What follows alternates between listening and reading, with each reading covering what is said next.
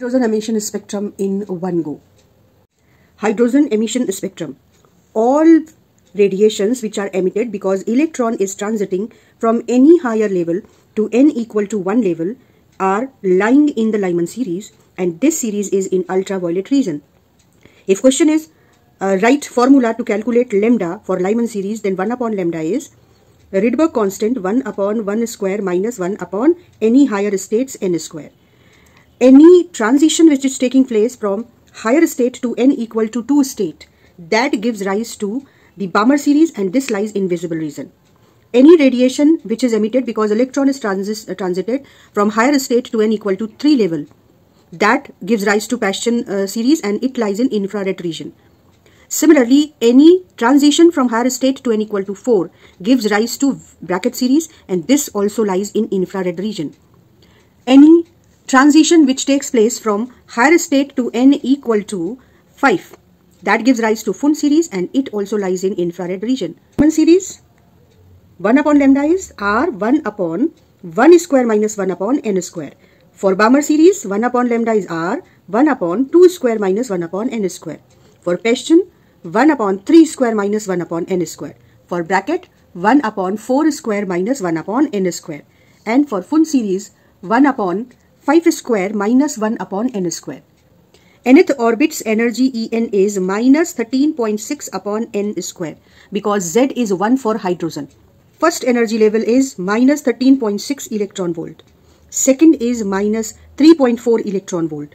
Third is minus 1.51 electron volt. Fourth is minus 0.85 electron volt. And fifth is minus 0.54 electron volt. Wavelength calculate करने के लिए अगर transition एक higher state से lower state में या लोअर स्टेट से हायर स्टेट में हो रहा है, जो शॉर्टकट फॉर्मूला है वो है 12400 upon difference in the two energy levels which will be in electron volt and wavelength will be in angstrom. तो अगर हमें ये डेल्टा ई याद है तो बहुत आसानी हो जाएगी.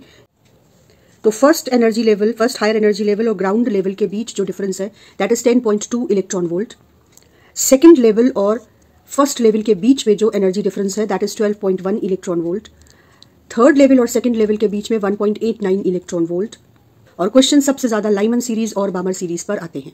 याद रखिए, अल्ट्रावायलेट रीजन लाइमन सीरीज और visible region बामर series. Lyman series में सबसे लंबी वेवलेंथ आपको n इक्वल टू 2 से 1 के ट्रांजिशन में मिलेगी, क्योंकि इसमें एनर्जी डिफरेंस सबसे कम है. डेल्टा ई सबसे कम होगा तो लैम्डा सबसे ज्यादा होगा.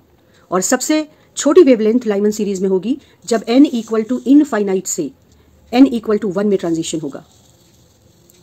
लेकिन लैम्डा कैलकुलेट करने के लिए हम ये वाला फॉर्मूला यूज नहीं करेंगे. ये वाला फॉर्मूला सिर्फ थ्योरेटिकल आंसर के लिए है.